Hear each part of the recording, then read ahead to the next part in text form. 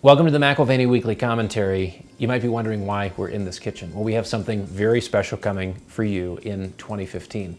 This week on the commentary, we're joined by Peter Bernholz from the University of Basel in Switzerland to discuss inflation, not only from a historical perspective, but present tense, central bank policies which are impacting inflation rates and will continue to in the months and years ahead. Join us for this and more on this week's McAlvany Weekly Commentary.